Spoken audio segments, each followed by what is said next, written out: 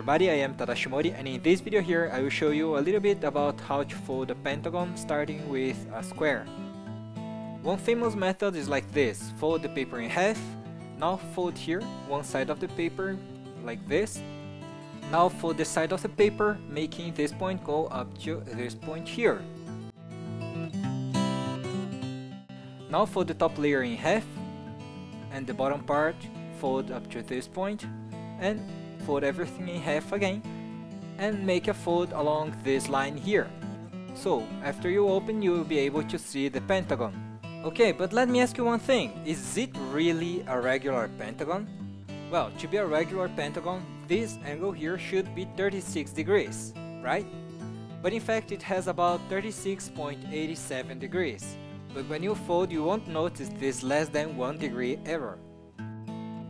I won't show you all the steps to prove it, but you had something like this. Let's call this X, Y, and Z, and you folded this point up to this point. Now call this line here Z and this one Y. Now you have Z square equals X square plus Y square. And also Z plus X plus Y equals 4Y. By using this system, you can find that X divided by Z equals 0.8. and the arc cosine of 0.8 is about 36.87 degrees. Well, okay, the last method didn't fold a perfect pentagon, so now I will show you the construction to make a perfect one. I won't teach how to do it, so if you want to learn all the steps, go to the link in the video description. As you can see, there are too many steps, so you will lose that precision during the construction. It means that although it's not perfect, the first construction is better than the second one.